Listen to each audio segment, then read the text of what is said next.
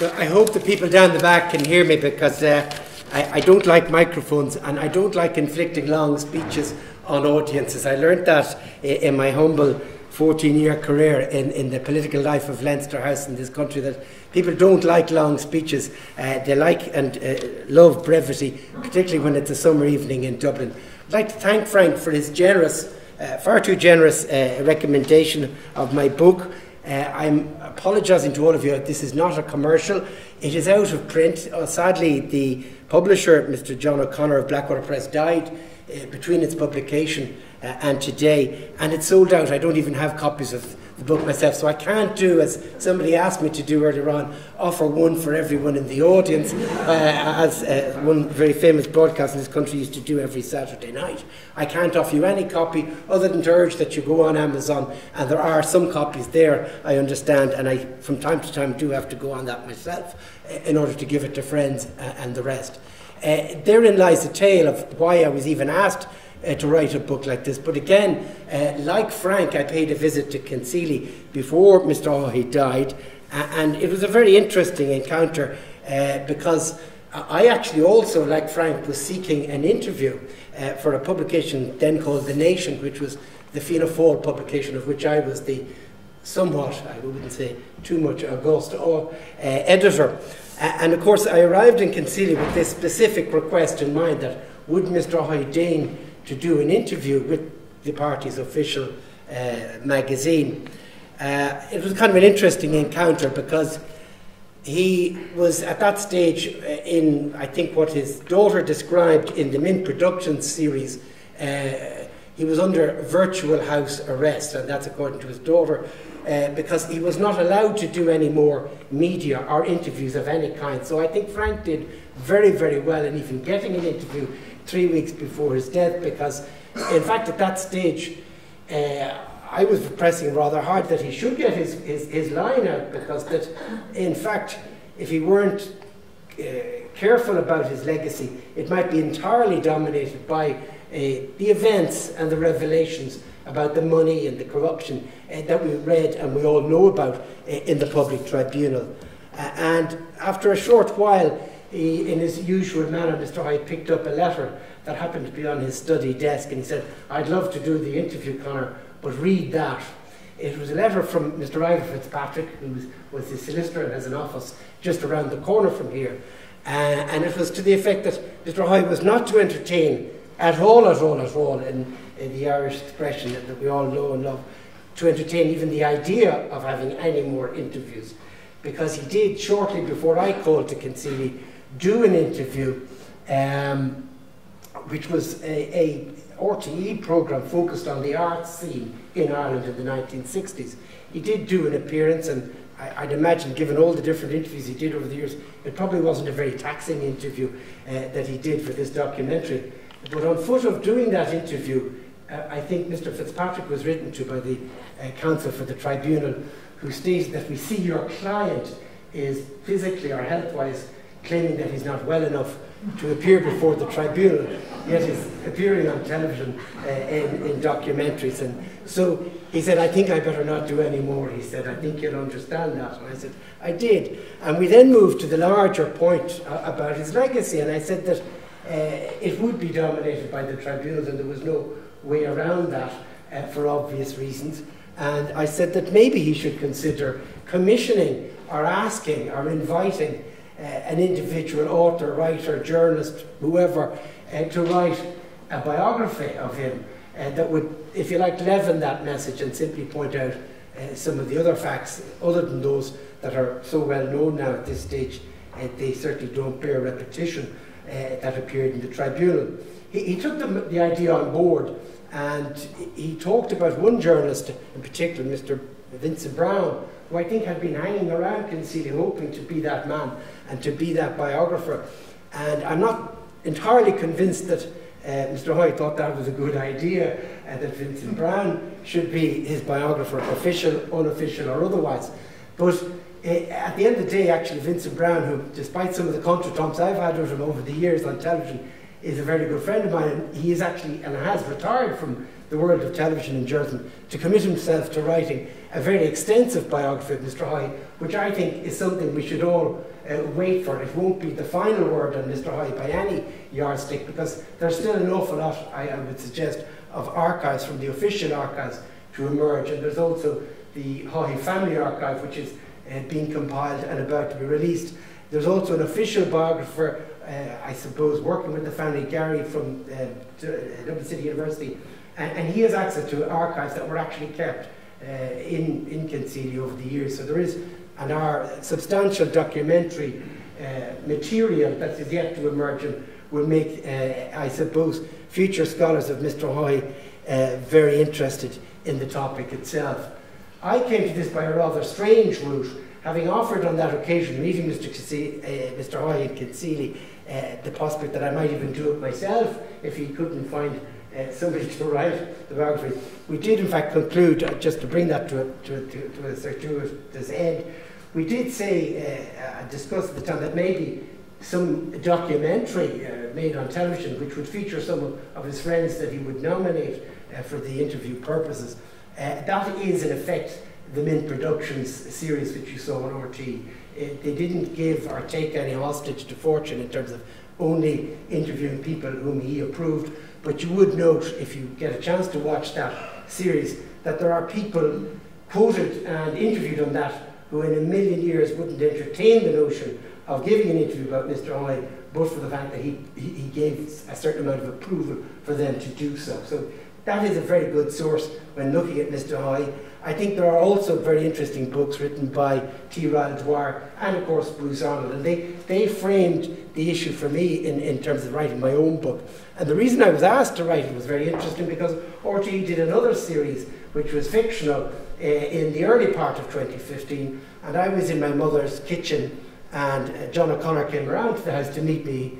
I was back from Russia or something, and he said, would you do a biography of Haughey? And I said, I'd be delighted to, because, you know, time and distance, I wouldn't have felt as comfortable years before that doing one because of the closeness of the whole thing. But I'd sort of come to the conclusion when they were fictionalising on Mr. Haughey's somewhat fictionalised life already, that certainly the amount of time had fluxed to make it possible for me to write a book, and possible for me to be slightly more objective than I would have been had that not happened. So I took up the publisher's challenge and decided to write the book. I wrote it in about 3 months, which some people kind of gasp with horror or gasp with delight, depending on what side of the literary side of the house you come from. But it needs must. There was a deadline, the publisher had a deadline. He wanted to do well with this book, precisely because I think several 100,000 people watched this RT series. And so I started to write the book, and I started the research. I spent about a month and a half basically researching all the existing sources that were extant and published, including the Bruce Arnold book, the T. Ryle Dwyer book, and some earlier books about the 1960s and about Lamass. And I decided, having done a certain amount of research, that I would divide the book in three in a way.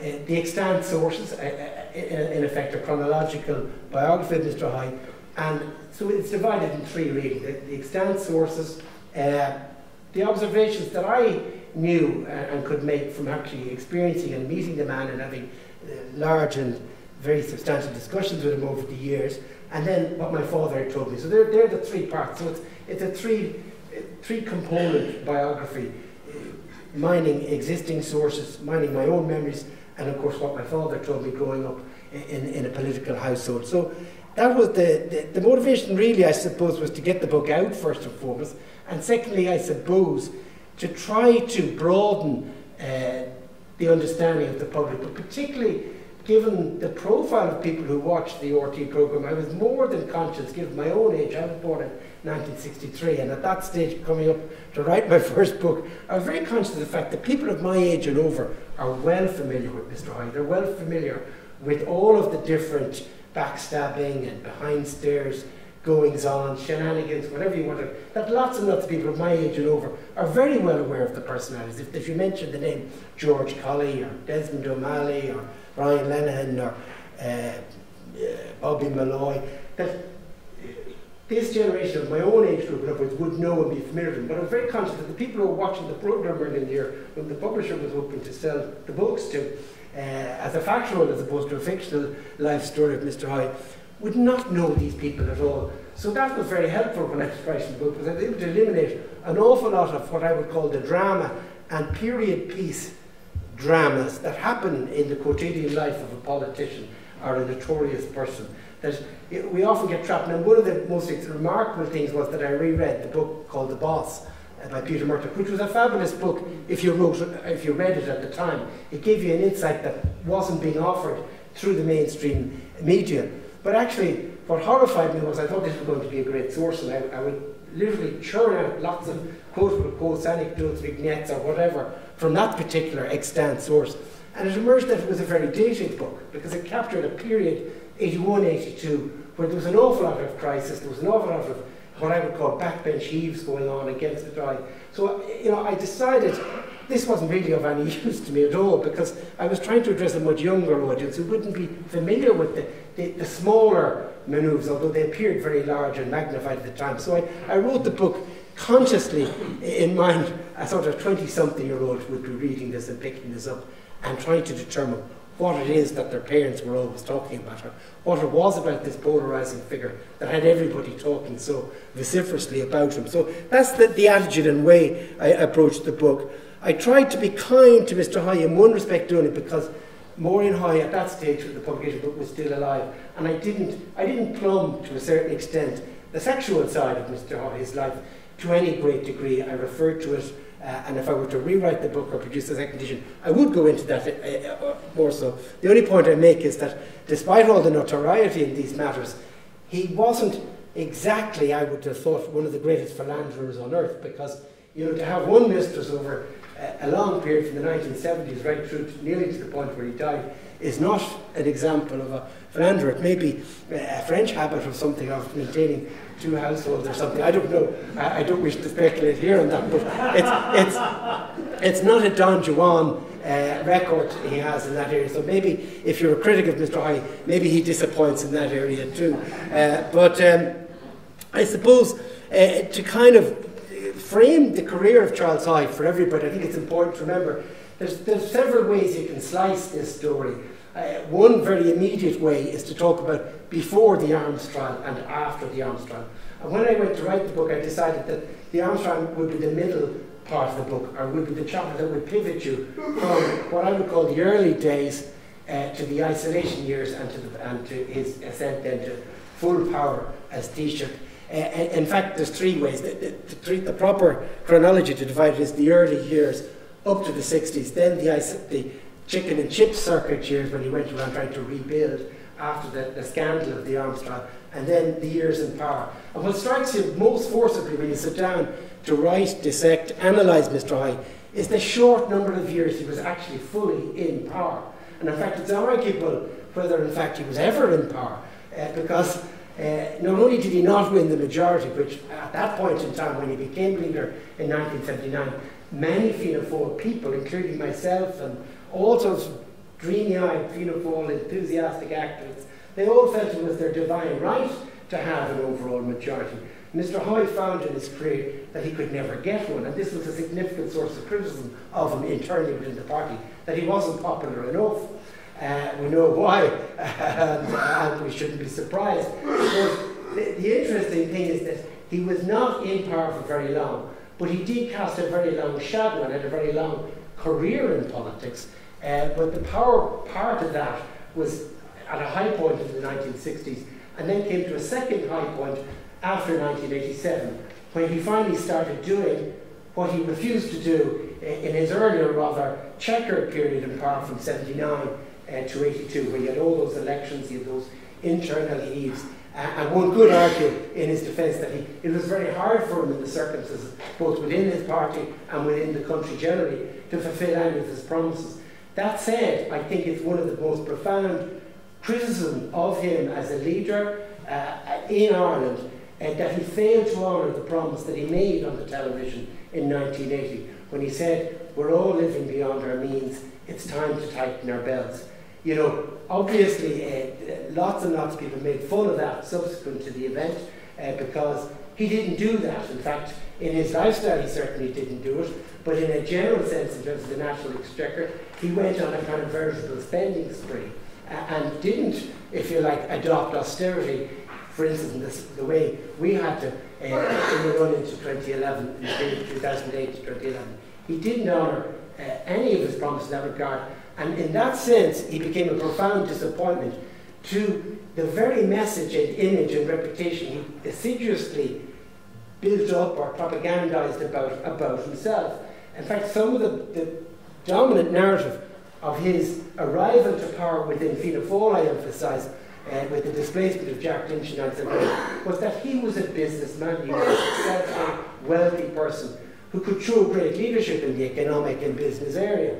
And that was the expectation. That's why even people who didn't personally like him or disdained him and his lifestyle, and of course some of his planning and money-making efforts that were rumoured about but not put out front in the public sphere, many of the people suspended their poor judgment of him on the basis that he was going to be an actor on the national stage that was going to bring reality and enterprise values to the economic management function, and that he was going to be a modern, if you like, rather more in-your-face version of Sean Lemass.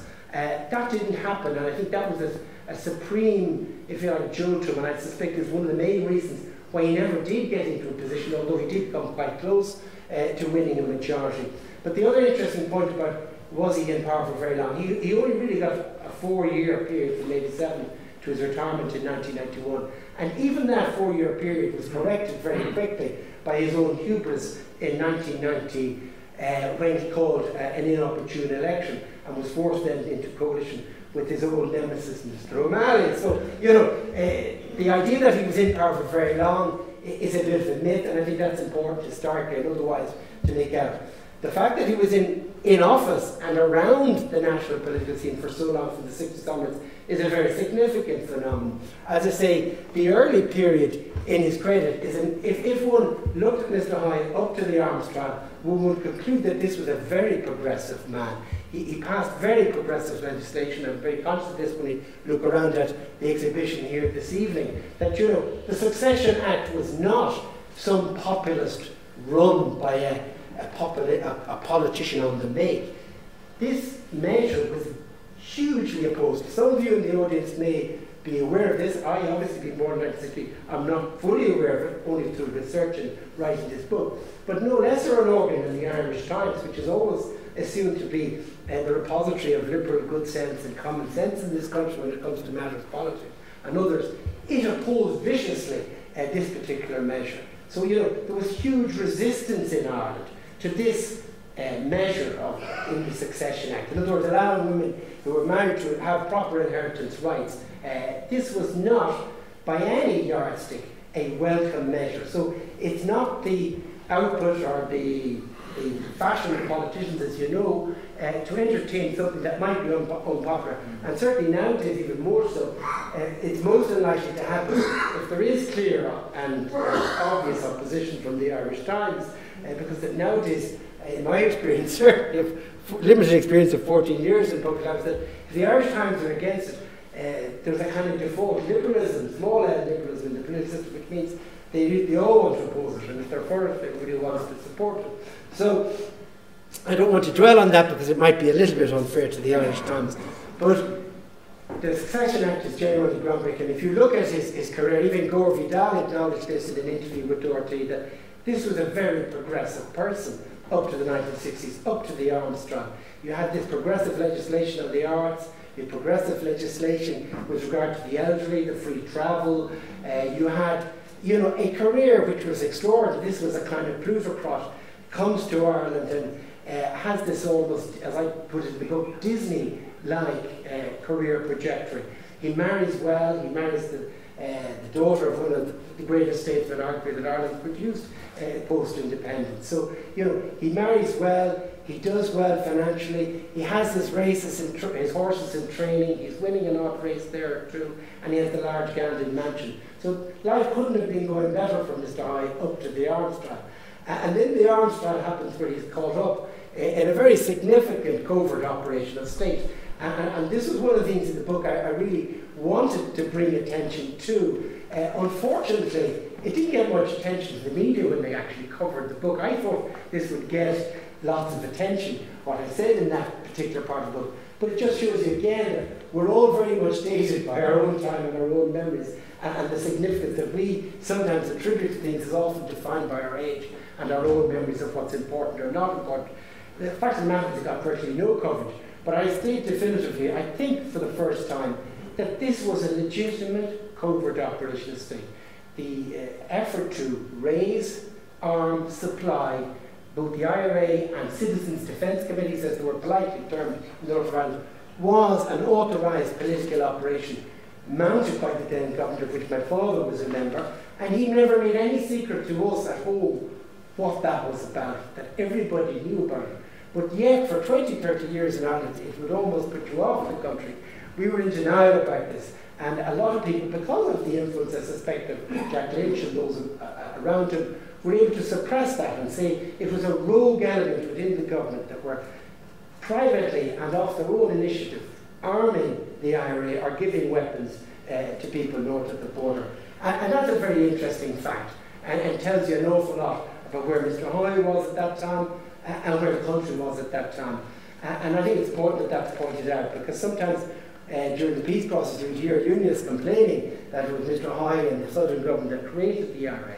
Well, in fact, there's a certain amount, I don't want to give or accord total verbatim truth to that assertion by the unions, but yes, the Southern state did arm and train, including the late Martin McGuinness, in Finner camp, where these people were recruited and made temporary members of the Defence Forces, the FCA, in fact, so that they could undertake the training, and so that ministers could then say in the Dove, no person who is not an initiated member of the Defence Force receives training from the Irish government in weapons and destruction. And the interesting thing is, in my later life as a journalist covering the peace process, I did the first interview with Mr. Adams when they lifted that Section 31 ban, thanks to Michael D. Higgins, who was Minister of Culture at the time. When I met IRA people, and I was intermediary with Mr. Reynolds at a later stage in the process, some of them were extremely proud of the training they received in Finner Camp or Fort Trinity. They said, one of them in particular, a very senior member of the IRA command structure before the ceasefire, said to me, I got training in Libya, I got training in Zimbabwe, I got training in Russia, and none of it compared to the committed young officers of the Irish Defence Forces who trained us in Trinity. They trained them in all sorts of mayhem, and that was the great surprise for some of those gentlemen in the IRA in the 1960s, 70s.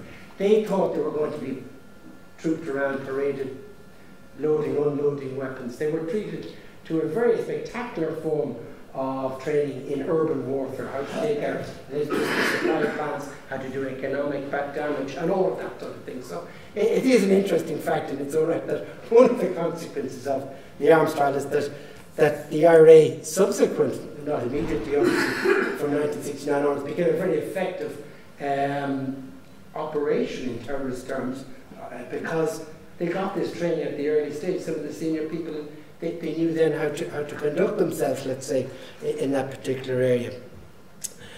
The other thing, I suppose, about the arms trial that's important to point out, and apart from the long shadow it left within Fianna Fáil and the nervousness within government circles actually dealing with the north of Ireland as an issue, are robustly squaring up to the British with regard to their responsibilities to be impartial in terms of the conflict. And that's the great breakthrough of the peace process, this famous statement that Brooke made where he said British had no self-interest, did reason for remaining in Northern Ireland, which was the signal in 1992 that caused the peace process to really happen, is that the British professed, and I certainly believed them at the time and still do, that they've no real strategic or selfish interest in remaining on in the 6 counties or Northern Ireland, depending how you wish to refer to it. I think that was very, very interesting that that statement was made. But the more interesting feature is the Seamus Mallon line and other people who said lots of what was available in the Good Friday Agreement, I think it was Mallon used the phrase, Sunnydale for slow learners. It is a fact that in every single decade since the trouble started, not around from 66, the British government were in touch with the IRA through surreptitious or quite overt channels where Mr. McGuinness and Mr. Adams were actually brought to Chips Shannon's home in Cheney Walk, which I had the good fortune to be entertained in at one stage. And I asked Mr. Shannon, is that where Mr. Adams sat? And he kind of chuckled and said, yes, those were the days, those were the days. So there was an expectation at all stages the British wanted to leave and facilitate their own exit. And one of the great sort of missed opportunities here was that because of the arms trial, the Southern state was in effect hobbled from actually dealing robustly with the British government. And it took until, in fairness, Gareth Fitzgerald said, the Anglo-Irish Agreement, you know, which featured more cooperation. It took quite a long time. And Mr. Haughey, to his credit, started with his famous talks in Dublin Castle with Mrs. Thatcher to start an actual civilised relationship and an appreciation and understanding by the British civil service, particularly Sir Robert Armstrong was one of the key drivers of that, over and above Mrs. Thatcher's resistance, which she professed in her own autobiography, that she didn't want to go down this road, being a good genius that she was. But the fact of the matter is the British civil service, the mandarins, the establishment, the people who make things happen in British public life, insisted that she go down that road because it was necessary both at a security and strategic level to start that. And so one of the great tragedies of this Haughey career and the arms trial is that and there is, by the way, evidence, very strong evidence, that the arms importation was discovered at a very early stage by British intelligence, and that they had almost a vested interest in making sure not only that the arms trial, the arms importation didn't happen, but that it was publicised in a way that would split the country down the middle. And in effect, that's what actually happened. I'm not saying about Fianna Fáil. Fianna Fáil was also split quite significantly by that arms trial, but the country was quite divided about it as well. And that did inhibit Irish governments from raising the issue in the years that followed from that. The other thing, of course, was the fact that we were in a Cold War, and the Americans weren't prepared, notwithstanding Irish efforts to raise money and raise the issue in the United States. When there was a Cold War on, the Americans were most unlikely to commit on the side of what might be perceived to be left-wing Marxist revolutionary terrorists against a settled ally like Britain. So it's only really when the Cold War ends that you see these conflicts, South Africa and Ireland and other conflicts disappearing. Back to Mr. Haughey, I suppose the arms trial is very ironic in some ways, because actually it's both the undoing of his early career but the making of his later career. And what's really interesting about the arms trial is that pretty much everybody who was germane to and part of we'll call it the conspiracy to import arms, all of them left Fianna Fáil. So some of the great figures actually who would have been serious power rivals to Mr. Haughey within Fianna Fáil left the party, namely Kevin Boland, Neil Blaney being the most spectacular, Porge Brennan, lots of very strong, forceful people on what we might call the Republican side of Fianna Fáil, because the party is a broad church and always has been, and that explains some of its success since its foundation, because it can accommodate people of both left and right instincts, and then people who just like to play it down the middle. So this explains Mr. Haughey's rise more than anything else. When the other people quit the party, Haughey was left as the last of the line of the Republican element in the party. So he had a ready-made grouping within the party structure, in the membership and in the parliamentary party, and indeed in the cabinet, who were surreptitiously or otherwise ready and willing to support him. Of course, he was, in the post-arms trial fiasco, we'll call it, as he described it in the press conference after the trial acquitted him. It was a fiasco, the trial itself, and it shouldn't have happened in real terms, but political motives were at play there. But he had a ready audience, and he then started canvassing those people, placing his own people in the organisation, placing his own TDs for election, most spectacularly in 1977. Something I didn't quote in the book, which I'm glad Frank referred to Geraldine Kennedy. She met Mr. Haughey on the night of the count in 1977 when Jack Lynch attained this marvellous, marvellous landslide. And Mr. Haughey was, I suppose, tackled by Geraldine, I suspect, and so, what do you think of that? Like your great nemesis, Mr. Lynch, is doing very well here this evening. To which he said, oh, that's fine, he said, but all the TDs, they're all mine, he said.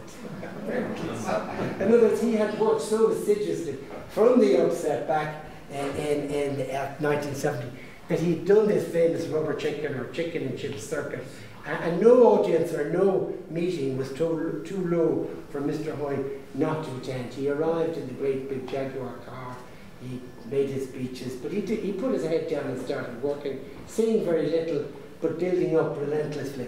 And I suppose one of the critiques I would have of that whole period, that it's most unusual in political life, particularly in my own 14-year career, for you to get the opportunity, and I say this as an advisory to Frank and James Lawless, TD, who's here, a member for Kildare, that it's very rare in public life in Ireland that you get the chance to reflect and think about your actual position, your philosophy, your personal philosophy or your political philosophy. And this is one of the great weaknesses of the Irish political system, because it's not big on intellectuals and it's not big on people who carry ideological or philosophical baggage with them. I think sometimes people say we're culturally middle-brow as a country. I think politically we're sort of middle-brow too. We don't entirely roll out the fortune map for people who are public intellectuals. Of course, Michael D. Higgins is a great and renowned exception, and even he faced an awful lot of hassle in his life because of this. He was ridiculed to a large extent, to the extent that Mary Robinson was actually preferred as a candidate.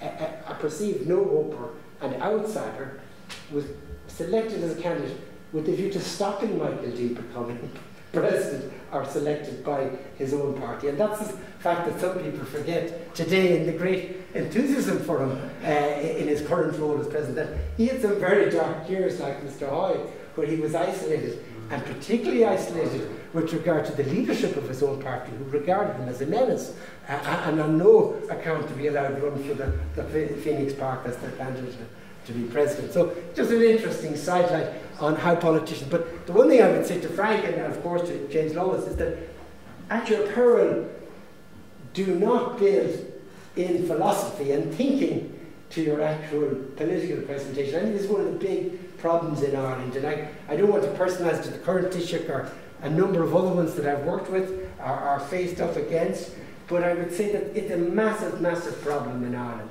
that we're not putting people with a very strong, even personal philosophy. I'm not being dictatorial or didactic here, saying you must have a philosophy. But it's become a value-free zone, politics in Ireland today, a value-free zone where people don't really have values, and I say this cross-wise, and that's part of the reason why the big parties have declined.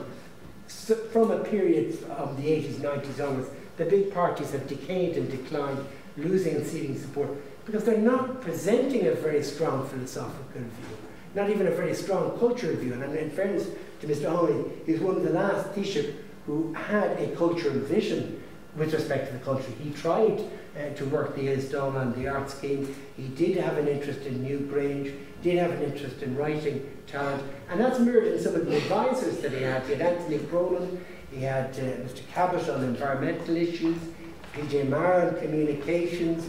He had a huge welter. Sam Stevenson was even an advisor. The whole welter of people advising him who were very, I suppose, significant practitioners in the fields they came from. And that's a very interesting thing that you don't see today. And, you know, I had 14 years in the Dáil, 7 years as a minister. And, you know, the calibre of advisors has even declined since Mr. Haughey's time, and indeed Mr. Fitzgerald's time. I think one of the extraordinary reasons why Fianna Fáil and Fine Gael's dominance of the political system survived was this great Punch and Judy show between Haughey and Fitzgerald. One of my criticisms in the book of Haughey is that, actually, in fairness to Fitzgerald, Fitzgerald came with a vision which he then didn't execute, which was the pluralist Ireland, which we're now seeing, ironically, I would suggest, as a result of the most recent referendum and the one before that on gay marriage, that we're now living definitively in a post-Catholic secular republic, and that's a very good thing. I know some people will say the issue about education is not resolved still, and the state's involvement there, and there are other amendments with regard to the role of women in the home. And all. These will and definitely be changed. The point I would say that we're now definitively in a post-Catholic world. I think it was a great tragedy that Gareth Fitzgerald didn't follow through on his ambition in that area.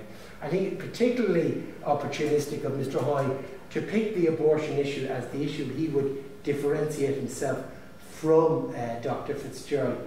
I think it was the wrong issue, and I had a personal friendship with Peter Sutherland, and I always remember at the time, Peter Sutherland was one of the few people to point out that, which I thought was ironic, and of course nobody was in the, what we would call pro-life tendency, who were willing to hear this. They thought he was Satan when he pointed it out.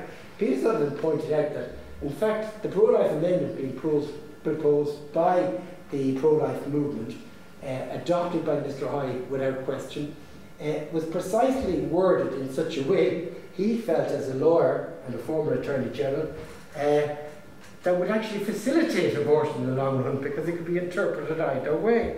So there's a deep irony in that, that we hire people in Ireland like Mr. Sutherland to give legal advice, but we blissfully ignore them when it becomes inconvenient for our politics or for our personal realm or whatever you want to describe it. So I think it's ironic, as we stand here today, that all of that could have been avoided. There was, in my view, no need for a constitutional assertion of that right. It is properly an issue that you should trust politicians about, actually. And I think the whole pro-life movement was manipulated by Haughey in order to differentiate himself from Fitzgerald without actually having to go to the bother of presenting a definite alternative vision to what Fitzgerald was putting up by way of the Secular Republic, which was a great tragedy indeed, because if Mr. Haughey had chosen to position himself in a real sense as an avatar or promoter or protector or defender of traditional values, he might actually have done an awful lot better than he did. And he may actually, oddly enough, have got a majority or stayed longer in the political system. Of course, many people notice would not have liked that to have happened, so I'm not suggesting I support that too. But the next thing I suppose I want to deal with really is this kind of ambiguity about Haughey. Haughey was a moderniser clearly up to the 1960s, progressive. When he got into power, his record became patchy, and then he had this period 1987 onwards, where he did really and can lay credit to having created the upgrade in Ireland's economic fortunes, implementing austerity, coming about upward championing the cause of the IFSC, which allowed us to transition to a more successful economy, a lower unemployment economy. That was a huge thing. Temple Bar was a very big achievement on his part. And I think the other things are the restoration of Royal Hospital Kilmainham, the restoration of Dublin Castle, the Garden Friends had an influence in that as well. There's a lot of big projects that Haughey sponsored, and he was at one level, and this is, I suppose, another lesson for today, is that it's very important, no matter who you elect in the next election, that you put people into the Dáil who have executive competence and capability. One of the dispiriting things I saw as someone who worked in business before I went into the political system is the deficit or dearth of people with executive skills. I'm not talking about entrepreneurial skills, because you read that in the business pages all the time. We should have more businessmen in there, businesswomen as well. They'd be much better at this. They aren't, and we know businessmen aren't perfect. Look at Mr. Trump. I think nobody would say he's perfect, and he was allegedly a very successful businessman. So the point I'm making is that we need people with executive skills, not necessarily entrepreneurial, serious executive skills of running things and being able to run things in the Dáil. If I do urge you to vote for anybody in the next election, it's vote for people, men and women, with those skill sets that they can actually go in and run things and organise the place. And one of the great tragedies since Mr. Haughey left is that executive competence has not been as pronouncedly there as it was when he was there. And that was one of his big things. My father always said this. He said he was most unsuited to electoral and elective office. And we know why, because of the tribunals and other reasons, why he was unsuited. Because he miscalculated regularly and often on political considerations, calling the election in 1989-90 most ill-advised, the wrong thing to do, and then of course he ended up with having to share the taxi with Mr. O'Malley and his old enemies. There's countless numbers of political mistakes he made. Father always argued that he wasn't a natural politician. In fact, he was a method actor. He said he was a very good executive guy who could run things and was probably more suited to being a European Commissioner than an accountable day-to-day quotidian politician. But the message still shouldn't be lost that we do need people who have executive competence in the leadership roles to which we assign them through the Dáil and then the government. I suppose we know the negatives about Mr. I've spoke about some of them. I don't want to talk too long, I probably have already. It's a complicated and difficult issue, and writing the book was quite an interesting exercise for me, because you have to draw some moral judgments about people, and I think Patrick Maughan of the Royal Irish Academy wrote a monograph some years back where he talked about Haughey, and I quote this in the book, as being a technician of power. In other words, pointing out that he was a technician or technocrat rather than a person with a great, profound personal vision. And he tactically then accommodated to other political and other, we call it straws in the wind, or wherever the direction was going. That was a tragedy because he had the intellect to promote his own vision, but didn't do so. And I think that, in the end of the day, is the final epitaph about him, that while he was and did, as Mr. Cosgrave said about him, not by the way on his death, but at the time of his retirement, as Taoiseach just gently corrected it, he said he achieved more than his critics. That is absolutely true and fair in my view. And Liam Cosgrave was a real thorough gentleman, a very fair-minded person, despite what we in Fianna Fáil and other people thought about him over the years. He was a real gentleman, and I think that's a fair description of his life. Of course, what he did, and I think I quote this in the book, he was in a sense good for the country but very bad for politics. He definitely damaged the civic and public fabric of our democracy to such an extent that I really don't believe the crowd in Leinster House, including me up to 2011, have really got over. And I think one of the biggest and profoundest regrets I have looking at my own career and what's happening now in Irish politics is that there's an absence of reform, just a very simple phenomenon. I always thought and expected that people who are in leadership positions never should neglect the notion of reform. That you're not just asked to run a country or a company or an organisation and just run it on a day-to-day basis, you know, maximise, optimise profits or whatever the metrics are. That you have an obligation to change and reform the organisation you're part of, to bring forward reforming items that change demonstrably how the operation or organisation or country works. And I think this is one of the big problems that we now face in Ireland. We have a state sector, and I don't want to I'm not making a party political point here, but you look at the things that have most affected people in the last 3 years. They're around health, they're around housing, and what's happening with crime and mixed crime here in Dublin. And the dominance of these drug networks, the fact that Ireland has somehow, I don't know how this happened, if any of you have an explanation, please tell me, how one of the biggest drug dealers in Europe is now a family that grew out of the North Inner City in Dublin. And how all this mismanagement in the public sector has been allowed to continue is, to my mind, an issue of very serious consequence. We cannot expect to continue as a country and a people expecting the best services and the lowest taxes possible unless we not so much set a match to, but set our sights on what's happening in the public sector. The three areas of biggest concern to me would be the area of crime and policing, the area of health and the health outcome people and citizens can expect, and the area, obviously, of housing. Can we house people here, young people, people of ambition who want to move forward in this society? We're not doing any of those. We've created quangos, we've created structures, we talk about governance, but yet we seem to be willing, as a people and a political class as well, to outsource to agencies or quasi-governmental organisations, as they used to be called, the task of handling these three elemental things that affect the citizen. And I think, again, not to be telling you how you should vote, I think you should examine very closely the different parties that put themselves forward in this next section on those three issues. Because to my mind, they're issues of classic mismanagement in the public sector realm. The reason the HSE, and I know, and I opposed it at the time, came into existence, was because the political people at the time wanted to shield themselves from the bad outcomes in the hospitals. They didn't want to be confronted in the dawn about the A&E queues and that stories about elderly people, men and women, waiting in trolleys. They wanted to shield themselves. So they created something called the HSE. And now we see what the HSE does. And we know the results of that creation of HSE, which happened during my period. And a lot of our backbenchers were ballyragged for opposing this publicly because our coalition partner, the Progressive Democrats, were all for this. Shield us, we're not responsible. Well, in fact, in my little simple world, the political class are responsible for the outcomes of the hospitals, because it's taxpayers' money, and they are responsible for the crime and disease, and they are responsible also for the housing crisis. And it is their job to fix it. It's not some agency's job to fix it, and it's the job of ministers and Taoiseach and members of the Dáil to get into those organisations and fix it.